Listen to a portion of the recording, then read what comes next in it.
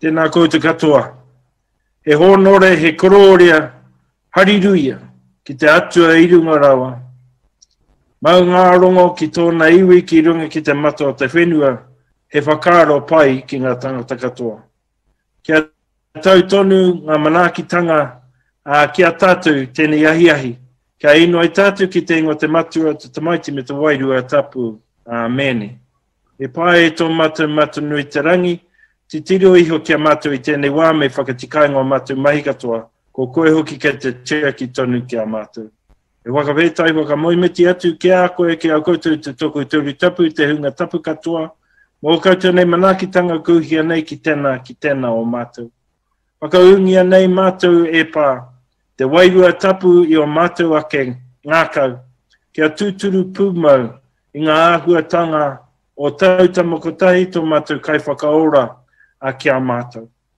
Kia manaki tonu ki tēnei kaupapa o mātou i tēnei rā, me ngā kai kōrero. O reira ka tuku atu e nei inoinga, i roto i te kroriatanga o tō mātou kai whakaora ehu, karaiti o te mātou ariki. Mene. No te matua, te maiti, me te wairua tapu. Mene. E tātou ma, e Ngāpuhi nui tonu, e te taitoke rau, e ngā whanaunga, e ngā mana, e ngā reo, e ngā tapu puta noa, i te nukuroa o Aotearoa, tēnā koutou.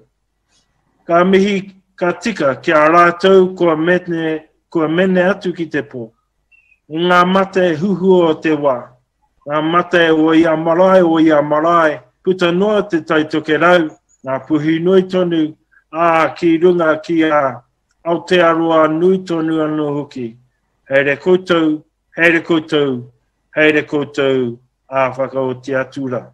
A kāti te wāhanga, kia rātou, te here ki te kāinga tūturu mo te tangata, Hawaiki nui, Hawaiki roa, Hawaiki pāmamao, te hono i wairua ki te whaiau, ki te amarama, Hawaiki whakamutu, nō reira e ngā mate haere.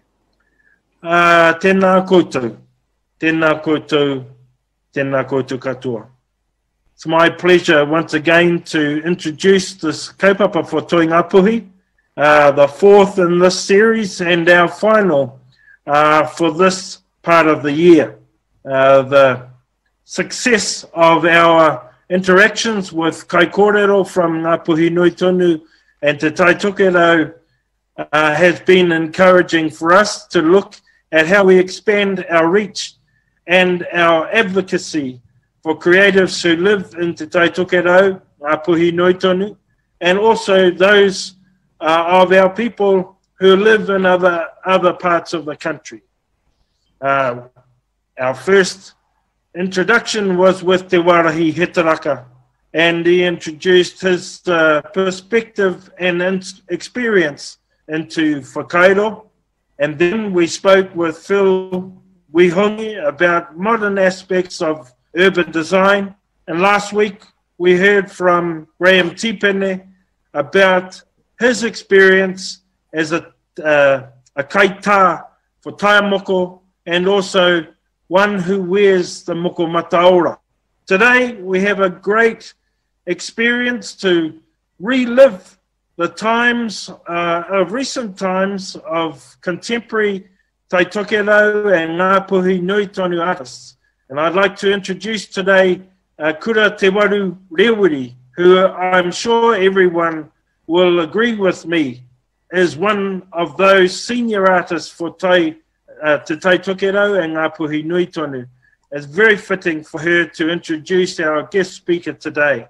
And as we cross now to Kura, I'd like to say tēnā koe Kura, and also as you begin, to give our special thanks to those who are behind the scenes for our final kaupapa today. Taura Erewera, who's been doing work tirelessly in behind the scenes. Of course, there's our honorary Taitokerau person, Bridget Riddle, in Te Waipounamu, and of course, Francis and her team at Auckland Live, who have supported us greatly. But now, let's cross to you, Kura, and you can introduce the kaupapa for today and our guest speaker. Tēnā koe, tēnā koutou, kia ora hui hui mai anō rā tātou. Kia ora, Bernard. Kura. Tēnā koutou katoa, he mihi whānui tēnei kia tātou katoa I raro I te kaupapa tuawhā o toi Ngāpuhi.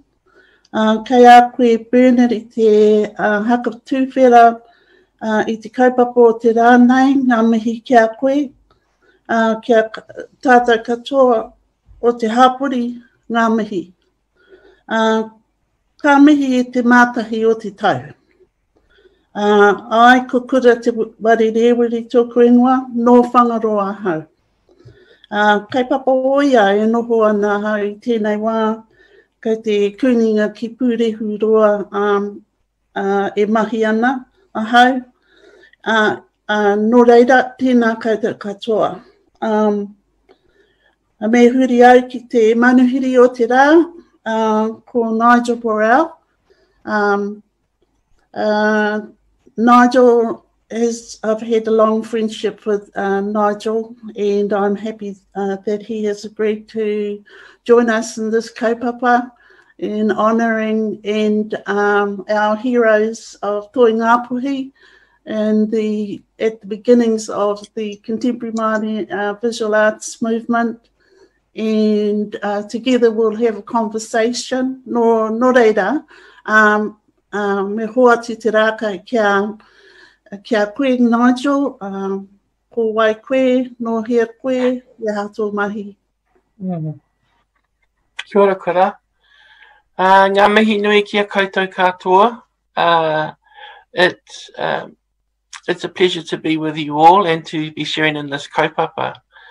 Ko Nigel Borell ahau, no tauranga moana au, ko Ngaitarangi, Ngāti Ranginui, te whakatohia me te rāroa oku iwi, ko piri rākau te hapu, ko paparo te marae, ko wirihi ko te rangatira. Nō reira, tēnā rā koutou katoa. Kia ora, Nigel.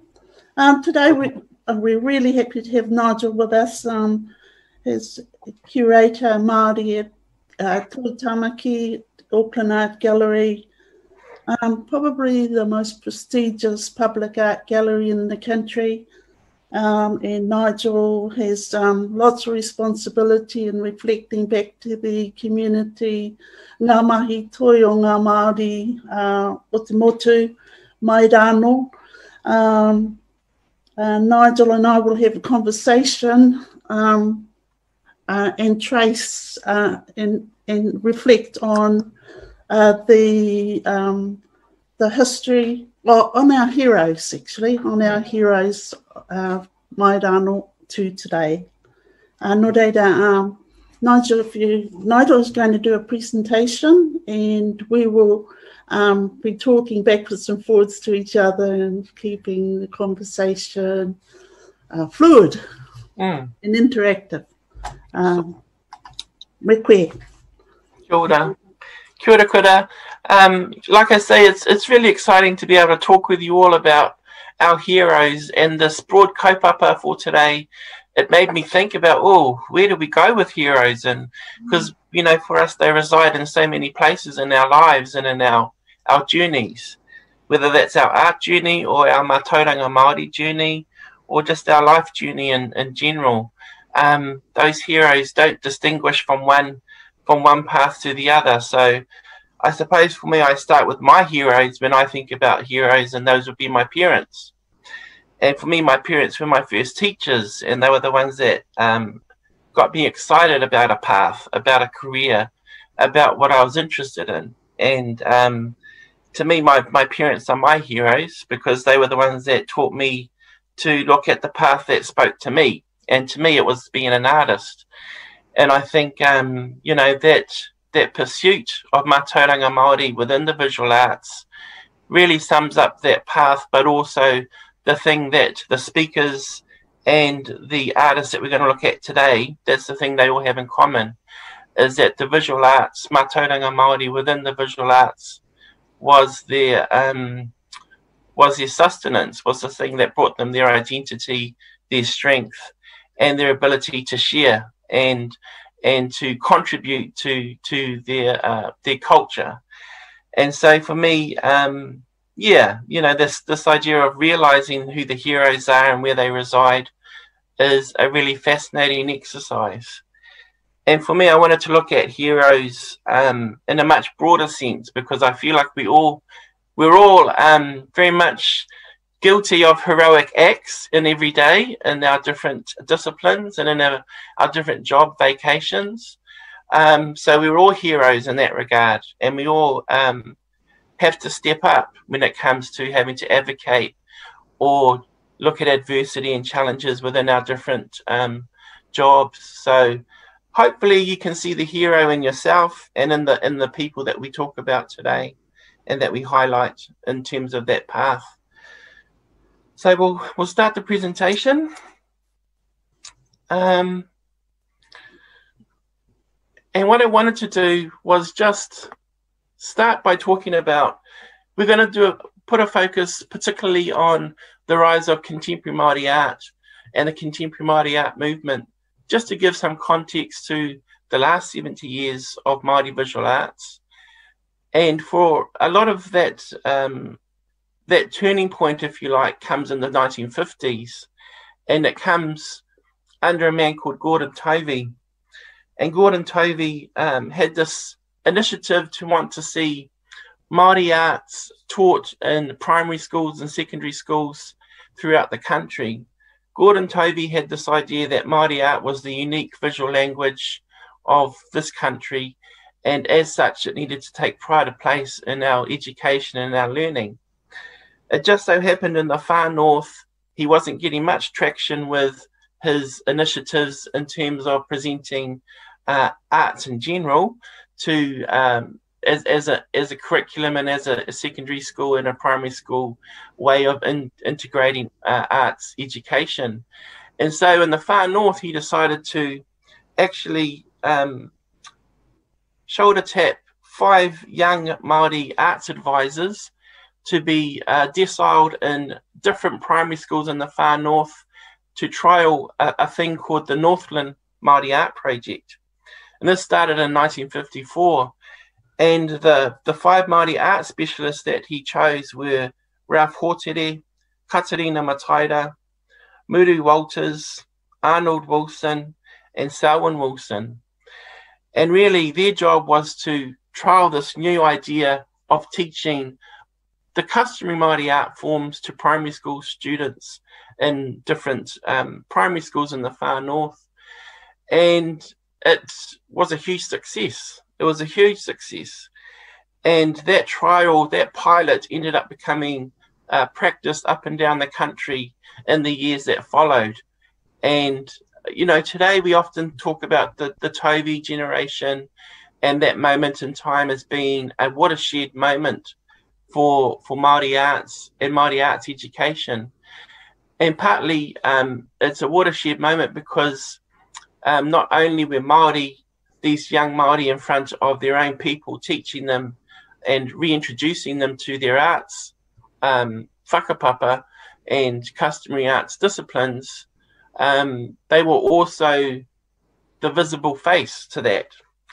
And they were also artists themselves. So the idea that they were educators and artists went hand in hand. And this is where the beginnings of contemporary Māori art occurs. And people such as Arnold Manaki Wilson, Muru Walters, Selwyn Wilson, Katarina Mataira, and Ralph Hōtere, really this is the beginnings of them seeing themselves as artists, along with as educators. I think it's really interesting that when someone's a good artist doesn't mean necessarily that they are a great teacher. And so it's no surprise that some of those teachers ended up becoming, putting the energies into their art practice and into their art career as opposed to teaching. And, you know, everyone has a role to play in terms of that Māori arts development. Some were better teachers and mentors, and others were better advocates and heroes as being visual artists. And we had the mix within that first group. And also, Nigel, the last night I catch up on Marilyn Webb, and she lives in Dunedin and she whakapapas to the Pickerings in the north. Mm. Anyway, I caught up with her to let her know that we were going to be doing this webinar, but she's very low tech. She don't have a mobile phone or anything like that. But she did talk to me about the experiences in the north, and it was really important to keep that connection with someone like Marilyn, because she's a printmaker and a painter, and she taught for a long time at the Otago Polytechnic and is now a emeritus professor to Otago University. So I think that's the title. But also I just wanted to pop in here and say something like, I feel like I grew up with this movement, what was going on with the Good and Tovi lot. And I went to school in Paihia. We had a Māori principal. Oh, hang on, no. We had the first principal was Patti Sutherland, and then Bill Matheson, who no doubt had been aware of the Tovi initiative in the north, and he pulled out this big, well, it looked like a big piece of tōtara, and he gave it to me to go and carve in the workshed. And I came out with this carving, three-dimensional, painted orange.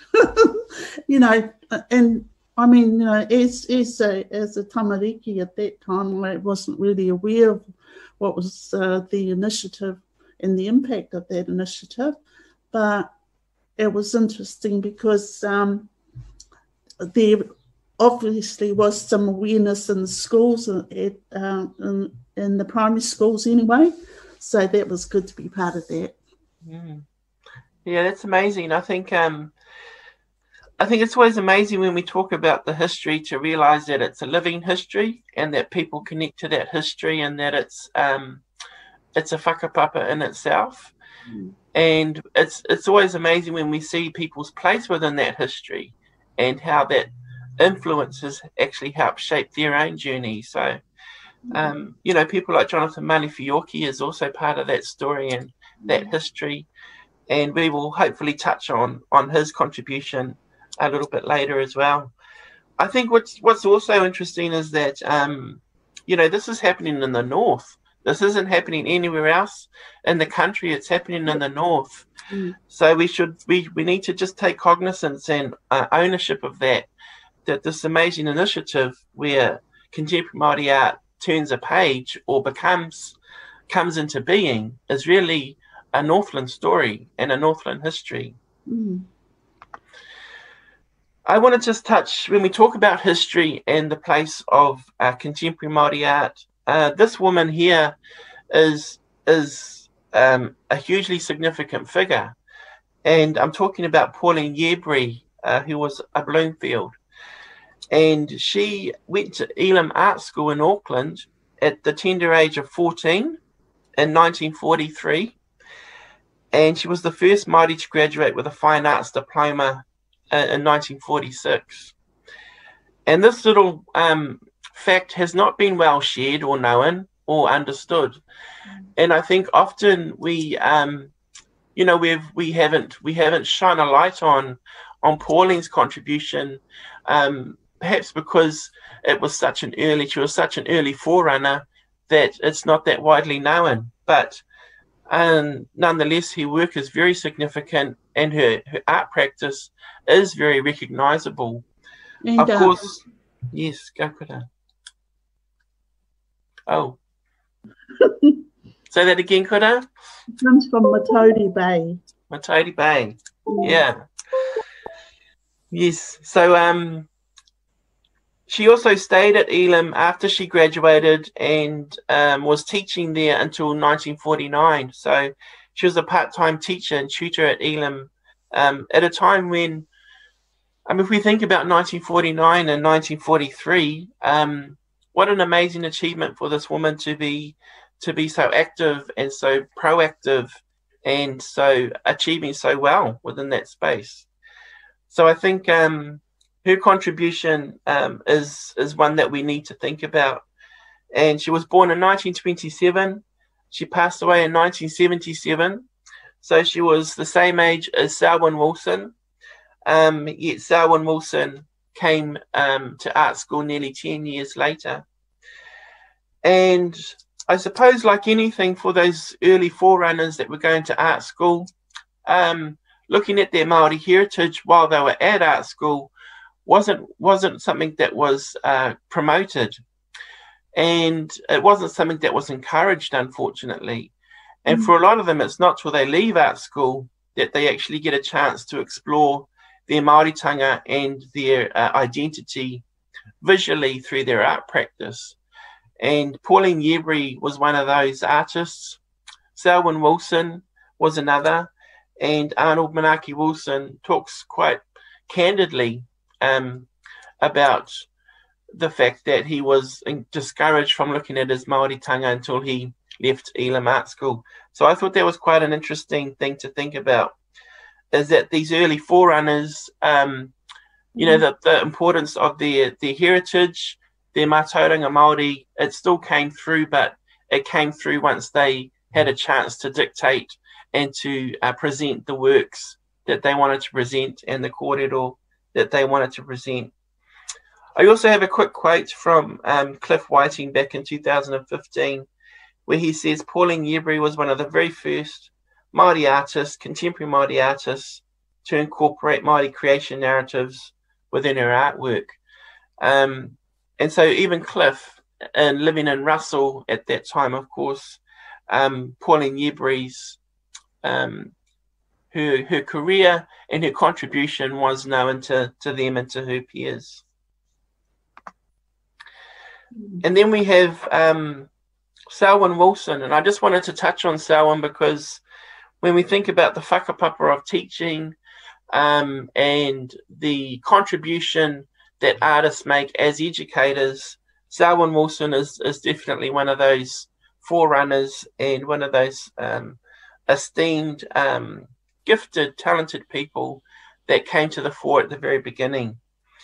And so Selwyn Wilson went to Elam Art School and was the first Māori male to graduate from Elam in 1952.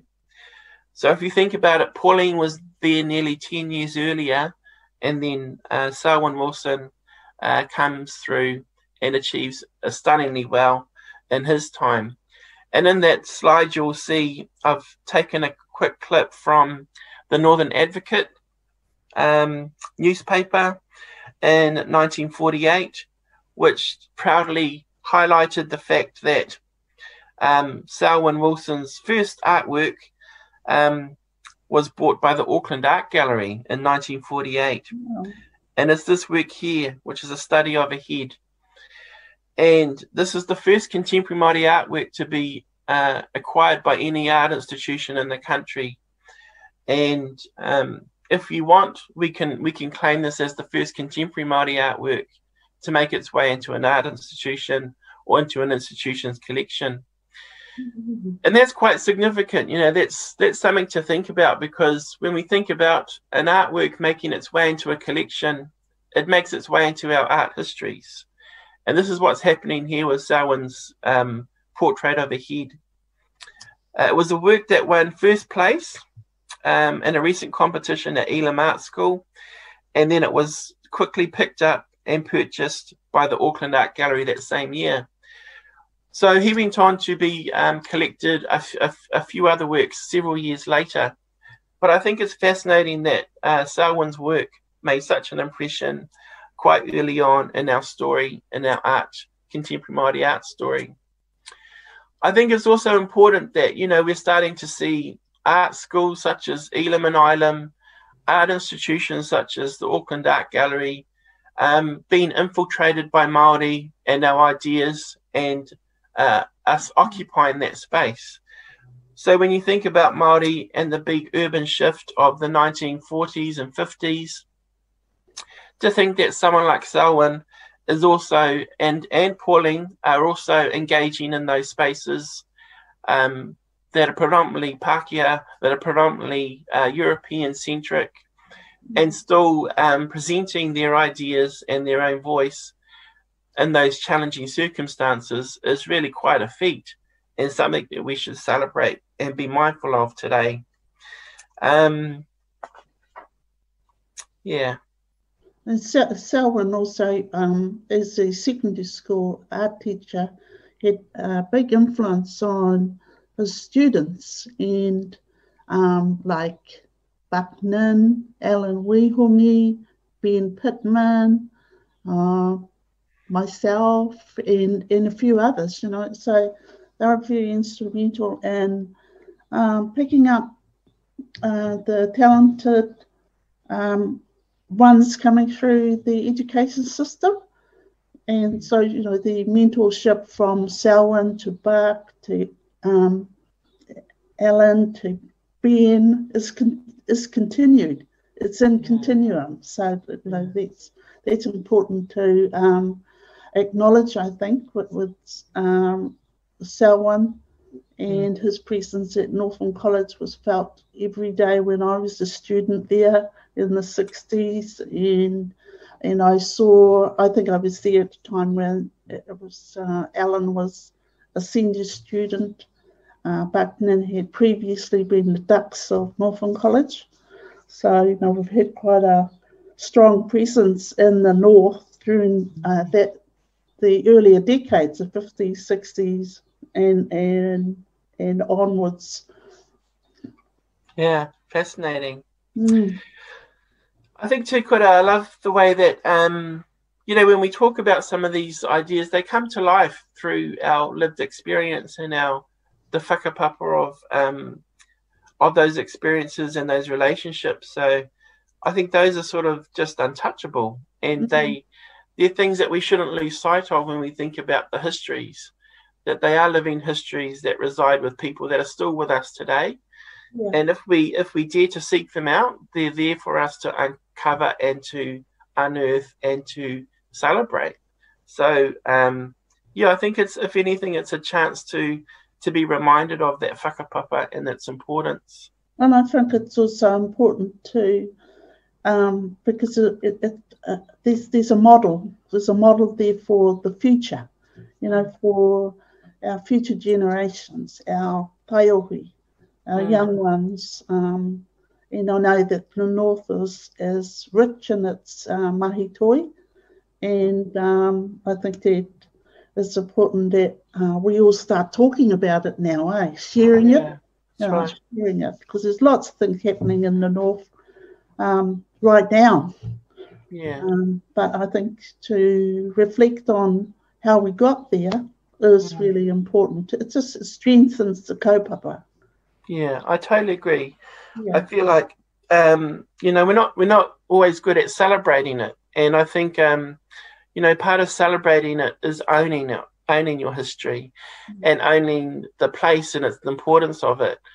And you know, sometimes we need to be more practiced at that. And you know, I think we're quite humble people that just get head down and let's get on with it. And there's something to be said for that approach. But we do need to pull our heads up now and then and celebrate the amazing achievements and contributions that we're part of. Because it's so diverse as well, you know, with all the developments in uku, you know, digital media, all that sort of stuff. Yeah, we're very averse to picking up on things that actually probably are tools that enhance the way that we think, that we make, you know, that we can adapt very quickly to this sort of way of presenting to the world. Yeah. You know, during COVID-19, it was very, I could see the strength of Māoridom actually taking up the wero and opportunities. Yeah, I agree. I think we forget our own resilience, you know, and these moments remind us of our resilience, and the little speed bump that is COVID-19 is sort of nothing in the scheme of the resilience that we hold and the fortitude that Māori people hold. Yeah. I just want to jump forward to a couple of other recent heroes, just to give some bookend context to just the significance of the art figures and the art mātauranga Māori that exists in this contemporary art space. And that is someone such as Shane Cotton, of course, you know, came through art school into prominence in the early 1990s as part of a wave of art school trained Māori who were really presenting a very bicultural view of the world and their practice. But I think, you know, amongst that idea of being a bicultural advocate, the strength of their own whakapapa to the north and their connection to the north can be sometimes felt as a, what's the word, a compromise to the voice. But I don't see it that way. I see their contribution to a Ngāpuhi aesthetic, to a Ngāpuhi mātauranga Māori art history as being very central and very important. And Shane Cotton, to me, is one of those artists. I think, you know, when we talk about celebrating and seeing our artists, sometimes we also need to just acknowledge the achievements that our artists are making and gaining within the mainstream. And I suppose Shane Cotton's contribution as a contemporary artist, a painter, and one of New Zealand's most successful painters, is something that we need to own again and celebrate. And it also goes to his teaching career. He made a strong contribution to the Bachelor of Māori Visual Arts program, the Toyoho Kiapati program at Massey University throughout the mid-90s for at least 10 to 15 years of that contribution, and being an Arts Foundation laureate in 2008. So being acknowledged nationally for his contribution and it's his art practice, I think, is something that is really important for us to own. And, you know, when we think about Toi Ngāpuhi and our future directions, we need to take everyone with us when we're on that journey, and we need to own our heroes and make sure that they're part of the lexicon of how we see our future.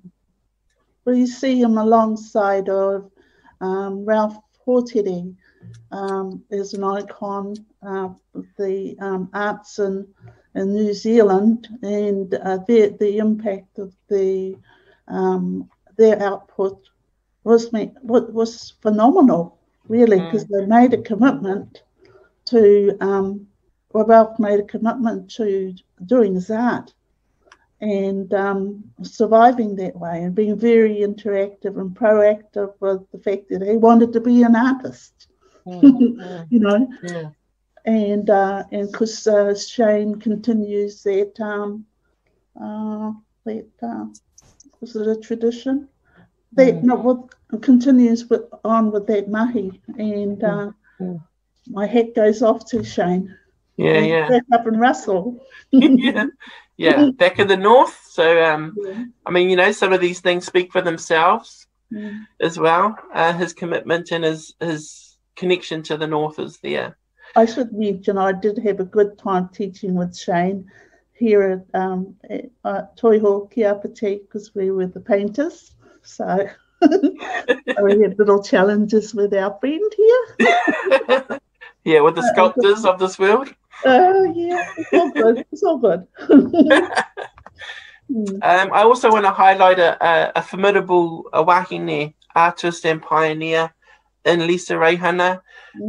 Again, of the same generation as Shane, but perhaps cut a different path, and her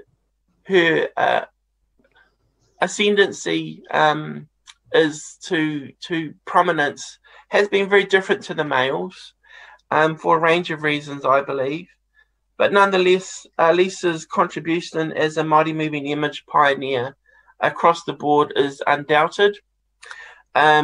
She came through art school, Elam Art School, at an early time when looking at new technologies, intermedia, video work was very much a new medium.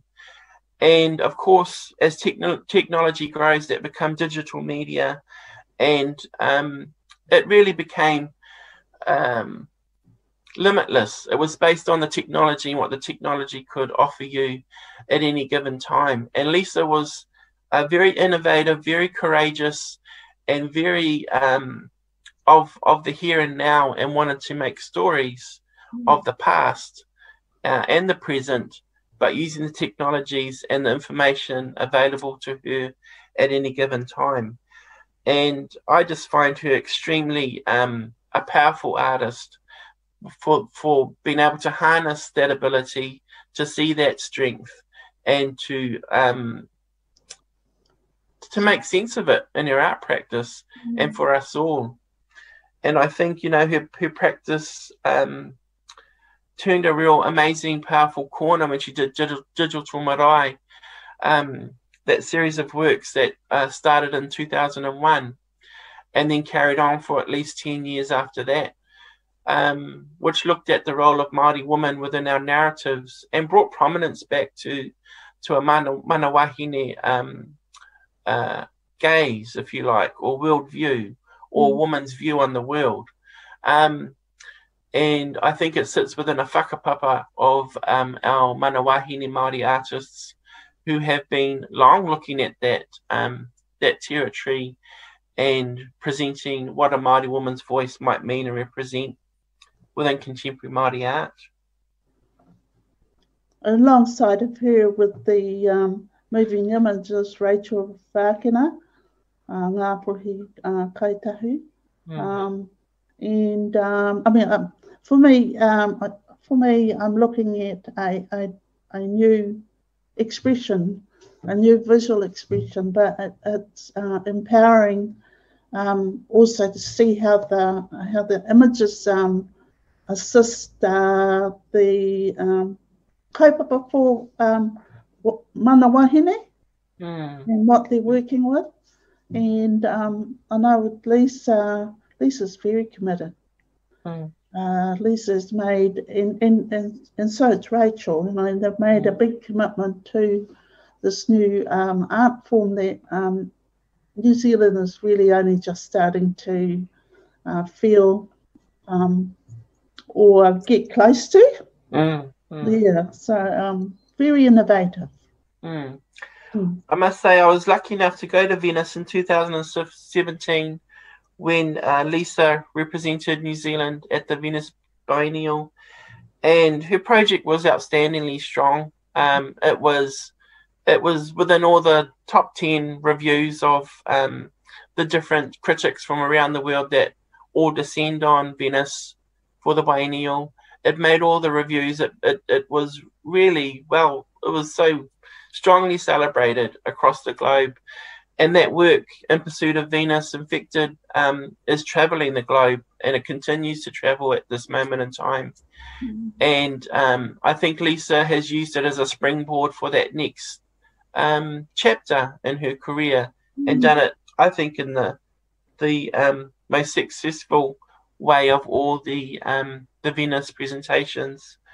I feel hers is it has continued to grow and grow with momentum.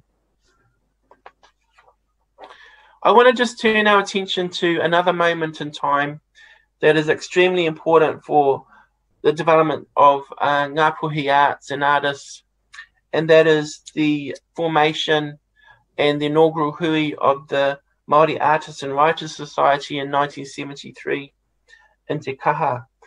And I remember being introduced to this, the importance of this hui through Kura when I was a student at Massey University in the late 90s.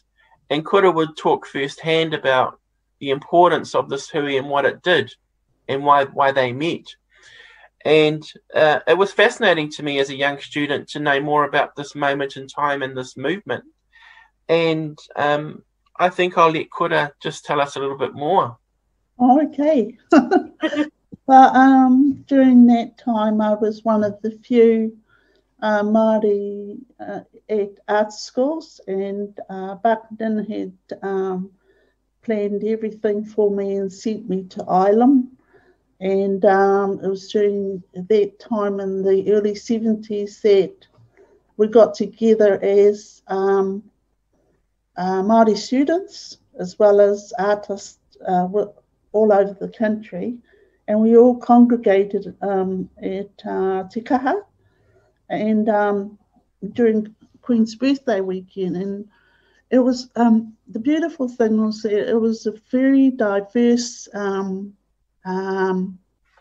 presentation of where we were at as the people in the arts. And we had a concert piano in the whare, which was played by Wari ahau te ingoa. Ivan Wipera, was it? Yeah. And that was fantastic. And we had Ralph Hortere, Hone Tūwhare, Parametra, all out, Marilyn Webb, Ngāpuhi Te Awa Kōtuku, all these people came together. Manos Nathan, was a lot of people, and we shared our experiences right from the marae to the school, which Bill Tawhai at the time was principal of the school, and we utilised the school for our workshops. And unbeknown to us at the time, this was to be a really important event in the history of our developments, because we took ourselves back to our marae, and we were all inclusive. So we weren't just painters or sculptors, we were weavers, we were carvers, we were whaikorero experts or kaiwaiata. All that we had to offer came together at that time, and it was instrumental in setting up Ngāpuna Waihanga, which Manos and Colleen Ehrlich were very active, especially in the north, all the way around. And during it actually probably spurred on brought the attention to Kiri2 Arts Council, I think, to look at how Kiri2 Arts Council would be serving this community of artists. And so in the 1980s, we had the Maori Arts and South Pacific Arts Council. Pretty Shasha was there, and so what it did, it actually prompted all these things that needed to be put in place, so that today we have the support that artists need from government funding, and then we've got artists making sure that they keep focused on their connections to their whakapapa, to their marae, to their hapu, to their iwi, all that sort of thing. But it was a wonderful occasion to be in, and we had, I'm trying to remember, Sunny Waru doing the wero coming up the paddock, Tamiiti. We had all the Ngā Tamatoa people were there too, like myself, and all the radical students that we had right from the Dunedin up to Auckland University. So it was a very proactive time, for us. And I hope that's enough. Yeah. It was, and I think the amazing thing to think is that it was artist led. So it wasn't like it was really led by the artists. This initiative to meet, to hui, and to demand change in the way in which funding was divvied up by QE2. To me, that's fascinating because, we often think about change as being someone else's agenda that we will benefit from. But, I think this moment in time today, and then reflecting on this moment back in 1973, it reminds us that the only way that these agendas change is if we get up and ask and demand for that change. And that's how the QE2 Arts Council initiated MASPAC. And if it wasn't for the pressure of groups such as the Māori Artists and Writers Society and Ngā Tamatoa, then some of those gains just would not have occurred. Yeah, and of course there was a lot of leadership that came from the north for those initiatives too, with Elizabeth Ellis, and Elizabeth is still there with Hairewa, very proactive, and and now we've gone full circle, so we've gone back to unitary governance, so we have to work out what our relationships are going to be in terms of, say, Toi Ngāpuhi with Creative New Zealand, or that's ongoing. Yeah. I want to just turn our attention to another really significant moment, and Ngāpuhi's involvement in that moment, and that's the formation of Ngā Kaihanga Uku, the National Māori Clay Workers Collective, and of course co-founded by Manos Nathan, the late Manos Nathan, and Bay Riddell. To me, this is an amazing moment in our contemporary Māori art history for a couple of reasons. Again, it's initiated by the artists, and the artists saying what's important, what the agenda is for contemporary Māori art, but also making connection back to a whakapapa of making, that while, there is no historical customary template to talk about clay making, we do know that there is a whakapapa in our whakapapa charts, clay, and the formation of clay into a hard state is noted in those whakapapa and that mātauranga Māori. So in a way, the blueprint for the Clay Makers Collective, Ngā Kaihanga Uku, is there in our whakapapa of materials and the way in which we talk about uku. And I think the other thing to think about is, that this creates a whole new fabric, a whole new moment within contemporary Māori art, which flourishes in the late 80s and into the 90s and the 2000s and to today. There is a whakapapa of clay artists which comes out of the nurture and support of Ngā Kaihanga Uku. So I just wanted to make mention and include that in this kōrero as important. And also, Nigel, the importance of manawahine in the uku arena with the Tai Tukaro uku artists, Davina Duke, Dorothy Wakeford, absolutely, and a few others. And of course, I'm just forgetting names. Aroha. There are many. Successive waves of contribution, which is so exciting to see, and we're going to talk a little bit about that as well. We'll touch on that shortly. I just wanted to talk about, I know Kura mentioned this, but when we think about these heroes of Ngāpuhi arts in arts education, there is definitely a whakapapa there. And we in this particular slide, we just wanted to show you in a very didactic but a very literal way. And, you might be watching this and listening to this and be part of that whakapapa too, being taught by one of these people and then being a teacher yourself. But this just shows you in a very simple way that we're all related to this movement of Māori arts education and a whakapapa to the north. And I just want to let Kura reflect on this whakapapa that she knows so well. Okay, I hope I don't forget. Well, in the north, I think that it's really important to acknowledge our teachers in the art, in arts and secondary schools especially. And I harken back to Selwyn Wilson and his contribution and mentorship of a few of us, and how he mentored my mentor, who sent me off to art school. And he actually, Buckman was my mentor when I went to Bowbarnes College. He had it all planned for me, and I knew not where I was going. And he enrolled me and set me up in a Presbyterian girls' hostel to be safe and fed in Christchurch. he decided that I should go to Ireland because he said I was a painter. So off I went to Ireland. And then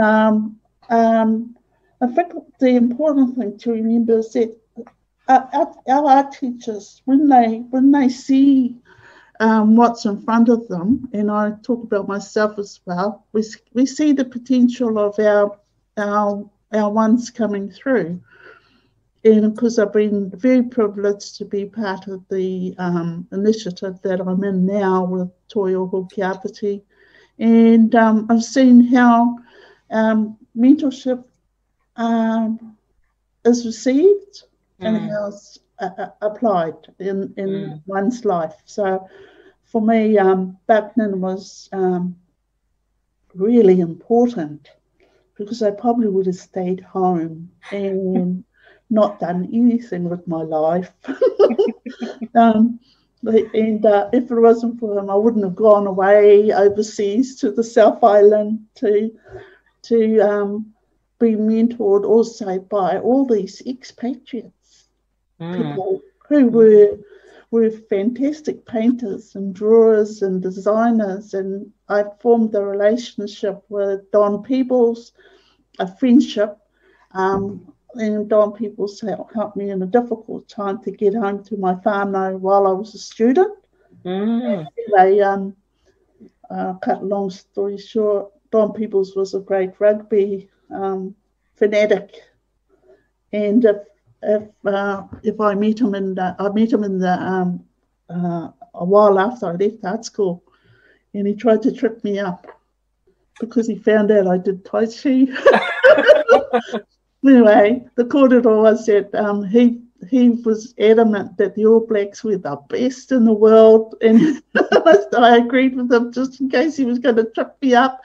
But the mentoring that came from a place that my mentor sent me to was fantastic, and I didn't really realise it until about 10 years after, when I went into teaching myself, and handing over the rākau every now and then. Now it's like, to you, and having shared a little bit of time with you as a teacher, all that's such valuable experience. And if it can happen naturally, and then the more good for it.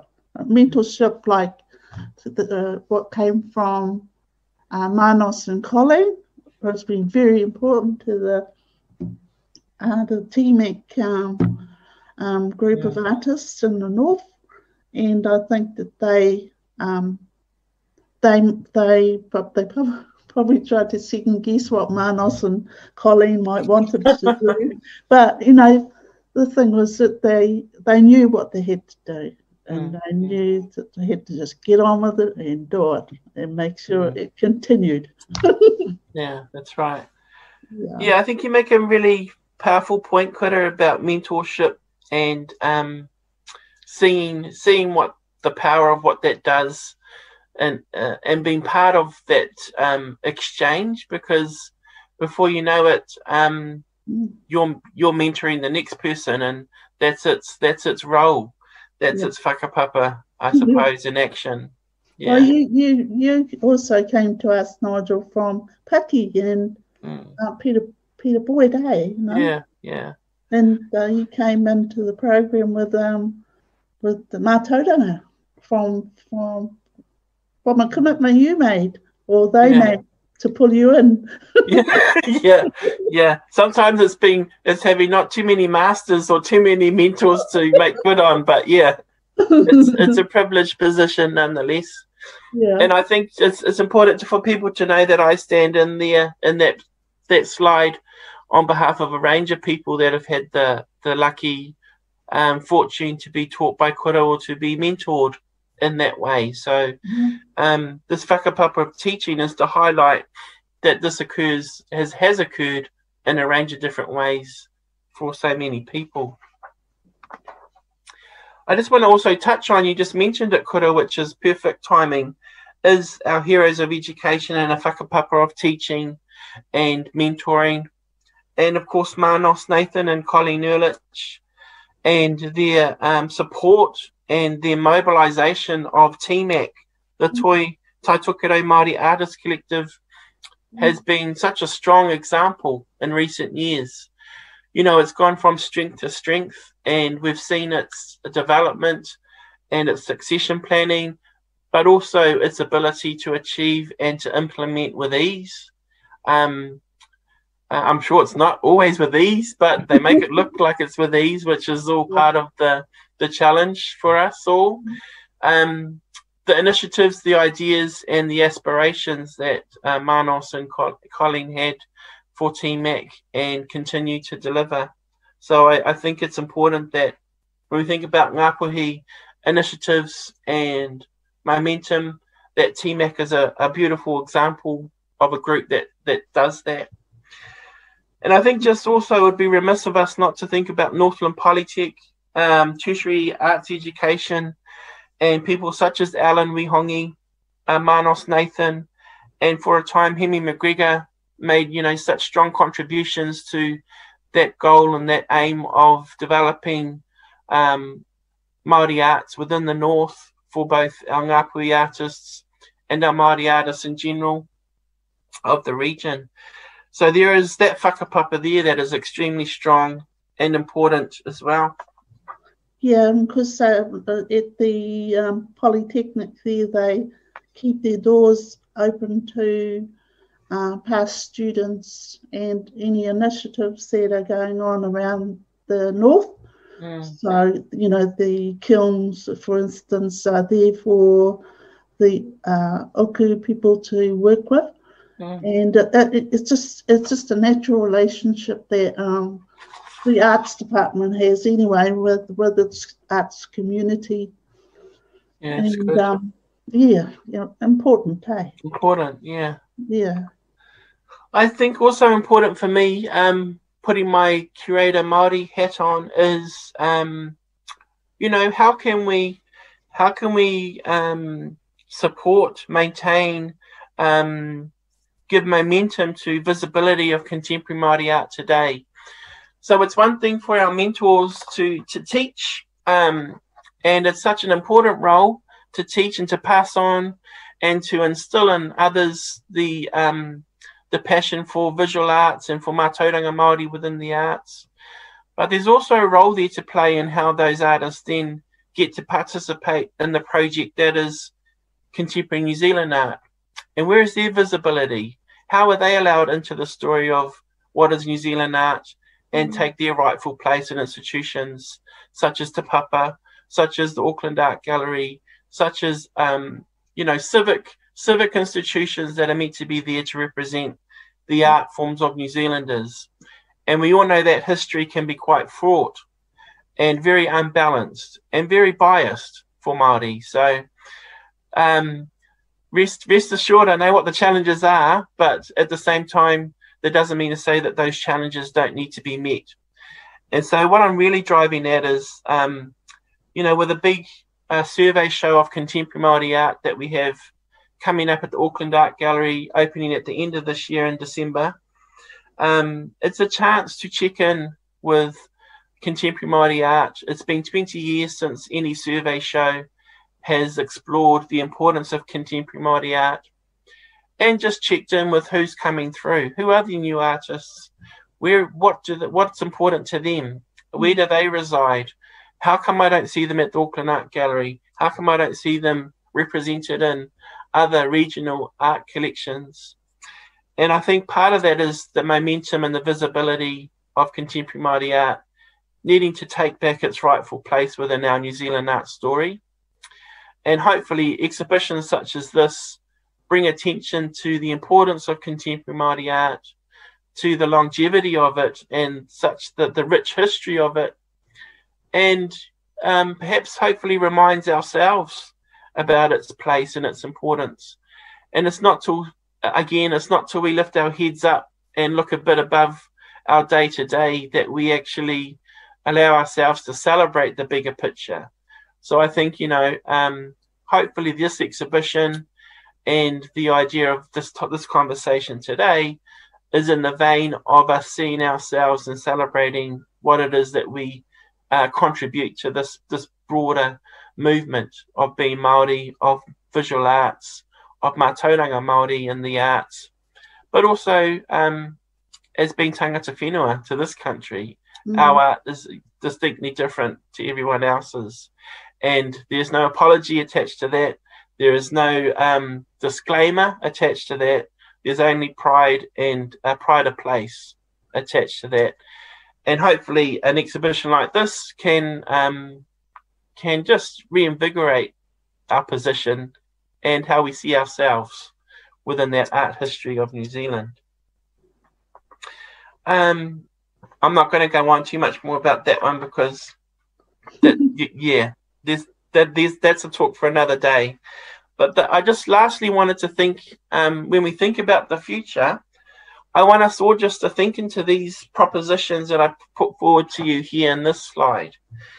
And I think we're in a really interesting moment at this moment in time in the north, where I see momentum and I see development taking place in a range of different pockets and in a range of different ways. So I want to pose, when we think about heroes of today and tomorrow, I want to pose what might the future hold for Ngāpuhi arts and artists, and how do we foster the next heroes. So, I have a set of propositions. How can this be harnessed, or these groups that we see represented here be harnessed to help forward a cohesive agenda for Ngāpuhi and Ngāpuhi artists? And the different players I'm talking about in the far north are the Whangarei Arts Museum, the Provincial Development Growth Fund, Hihioa Cultural Centre, the Waru Maori Art Gallery, North Tech, Toi Ngāpuhi, Te Atinga, the Māori Visual Arts Committee of Toi Māori Aotearoa, and Creative New Zealand. And I think we don't have to have the answers to these questions today, but we do need to be thinking into that space about how can they best serve us, and how can we harness these different elements to present a really powerful and cohesive future for Ngāpuhi artists. And how can they better reflect the community that they sit within? I think that's an urgent question as well. But also, how can Māori artists benefit from them most? And so I realise I've just sent a whole lot of loaded questions down the barrel of the internet for you to think about. But at the same time, it's really to inject us into that space of thinking. These are on the landscape. They have resources. They have, in a broader sense, a familiar and similar kaupapa of achievement, which is about Māori visual arts and culture. How can they be talking to each other better to achieve traction for the development of Māori artists and artists in the north? And I know Kura is very passionate and connected to these conversations too, so I'm keen to hear your thoughts on that, Kura. Of course, the leading up to what we have in front of us now with the Wairau Art Galleries on its way, isn't it? Yeah. The Hihioa Cultural Centre is on its way now too.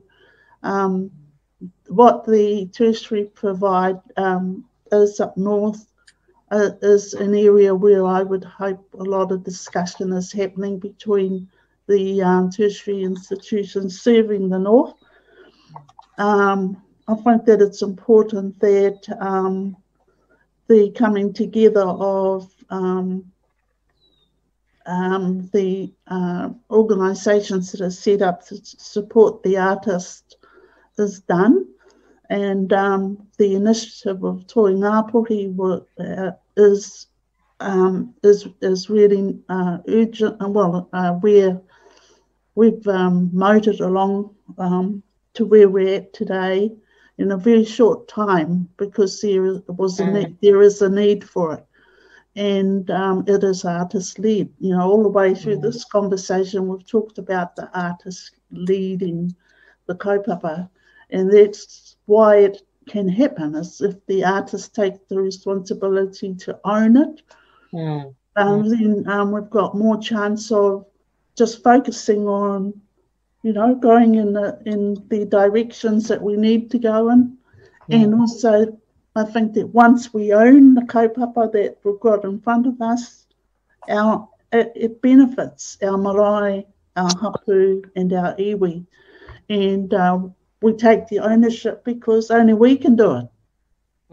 We've tried working in and being a consultation process, but it's kind of getting ourselves to a stage where we have the confidence to progress it. So it's I'm talking probably a very broad terms, but it's from my experience, this whole movement has been my life, and I've owned it. I think I've owned it, and I think that in owning it, the endeavour is to give it back or give back to our marae, to our whānau, to our hapu, and to our iwi.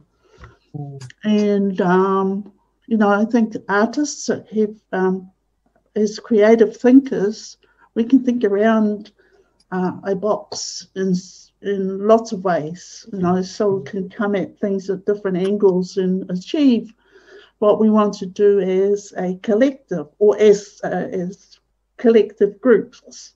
And so, when you look at the role that you have in the public space, it's really you are reflecting back to us what we have in, that's the gift, the koha. So it's important that we try not to complicate it. We know what we want. We know what we want. Now we've got the level of expertise to do it. Just do it.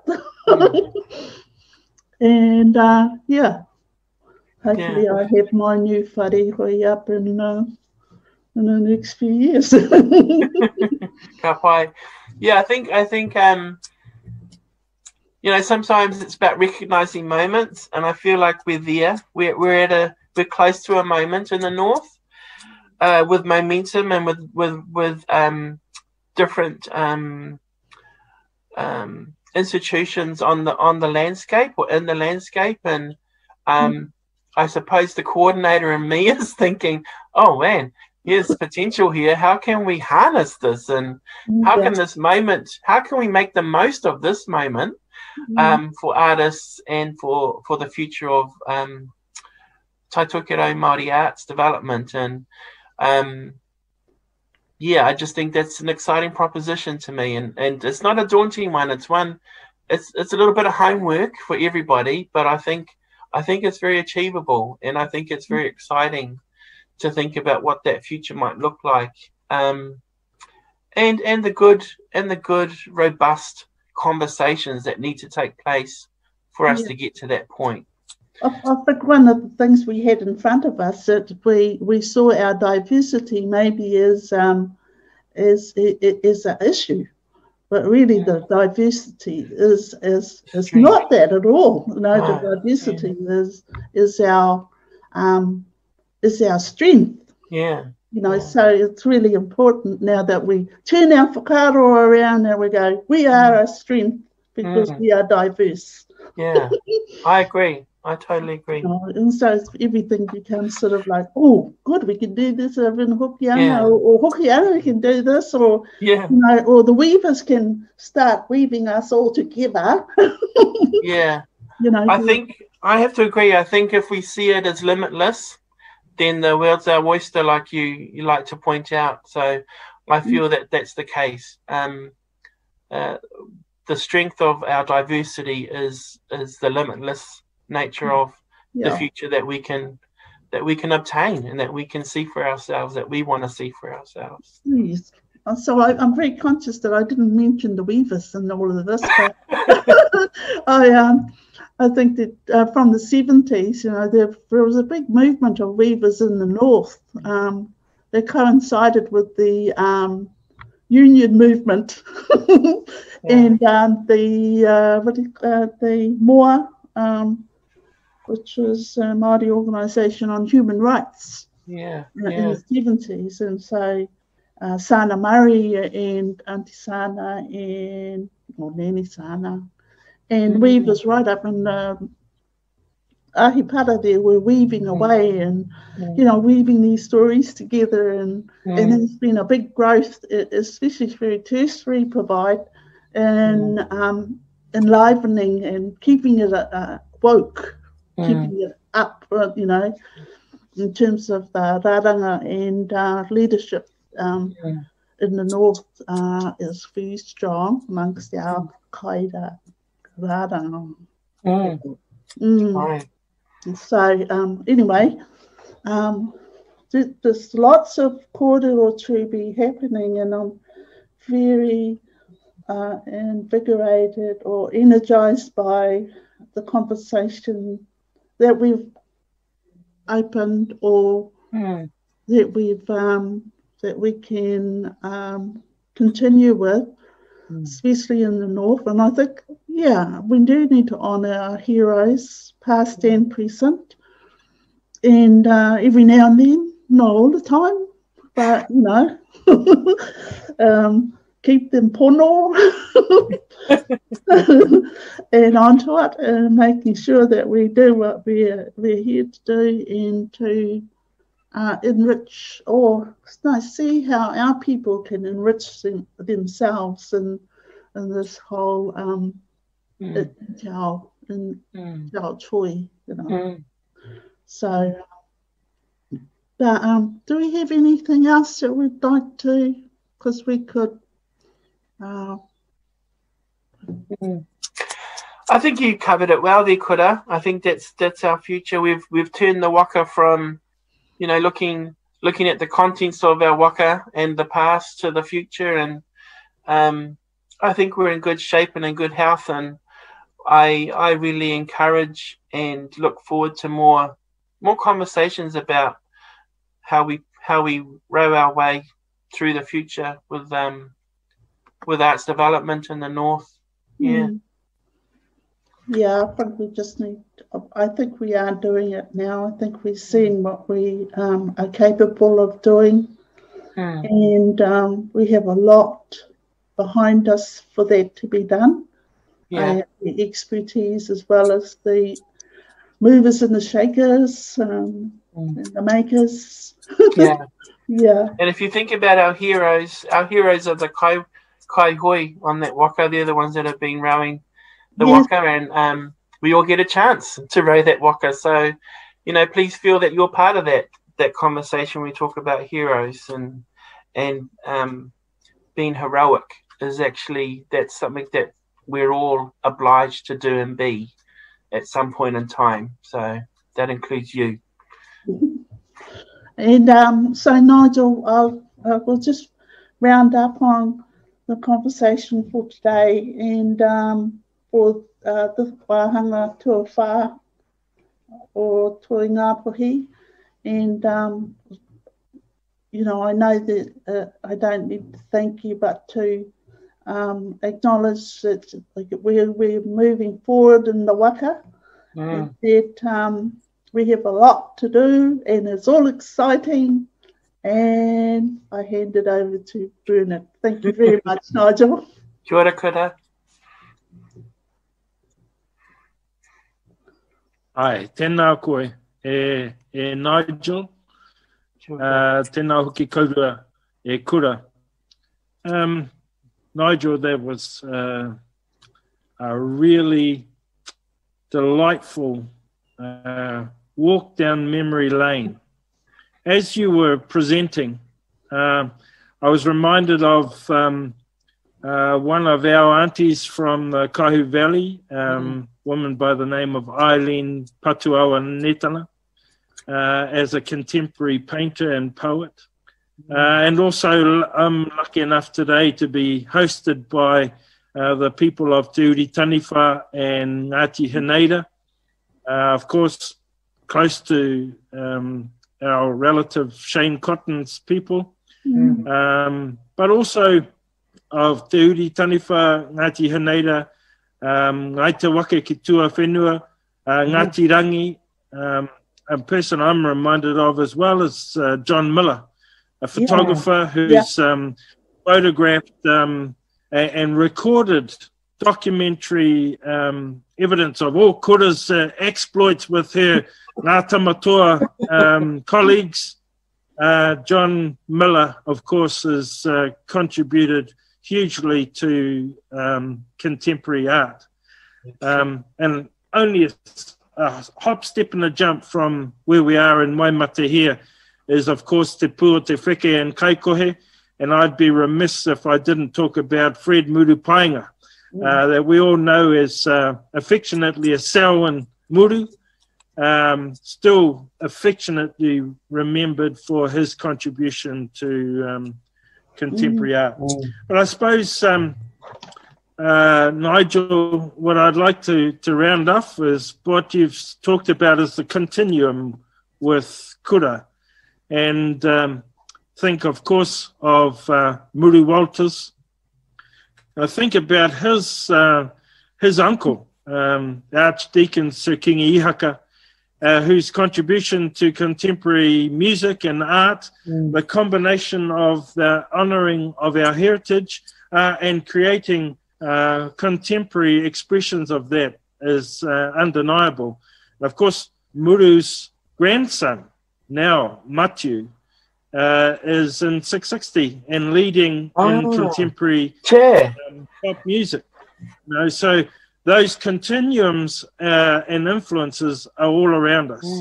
Nō reira, tēnei ka mihi atu ki a koe e Nigel. He uri whakaheke tau no hokianga, no te huhu, no ngākahu whero, no pāpahia, no tō tau tūpuna whakarongo ouru. Nō reira ka mihi atu ki a koe. Tēnā koe ko rahi i a mātou i au ake kōrero. Kaurua tahi e te tuahine e Kura. Kore ngā mihi e mimiti tēnei rangi. Thank you very much. What a conclusion to this series of webinars. The reminder of those ones who have been heroes in their lifetime and also those heroes who are still amongst us. And thank you for reminding us of those ones and inspiring perhaps a new generation to take up the reins and the inspiration from their mentors and those ones who guide them. Nō reira, e te iwi e ngā kai mātakitaki ngā kai hakarongo. Tēnā na hoki koutou, ko mutu tēnei wahanga ia mātou o toi Ngāpuhi. Ka mihi atu ki ngā kai kōrero o te rangi nei. Ka mihi atu ki au koutou i roto i ngā kāinga e hakarongo mai nei, e mātakitaki mai nei. O reira kia tau ngā manaakitanga o te runga rawa ki tēnei tohutanga o tātou i te rangi nei. Kia ino e tātou ki te ingo te matua te tamaiti me te wairua tapu. Amen. Gloria ki te ingo te matua te tamaiti me te wairua tapu e pēra hoki te timatanga pēra no aini, pēra tonu ake. Amen. E o matana mātou ki a koe e te whaia tapu o te atua hei piringa mo mātou. Au ai haka kino mai kia mātou inoa i o mātou mate. E ngari whakaorangi a mātou e ngā mea whakamatuku katoa e te takakau i whakakuroria tia. Ai, e whakapaengia. Amene, te ingo te matua, te tamaiti me te wairua tapu. Amene, tēnā koutou, kia ora hui hui mai anō rā tātou katoa. Kia ora.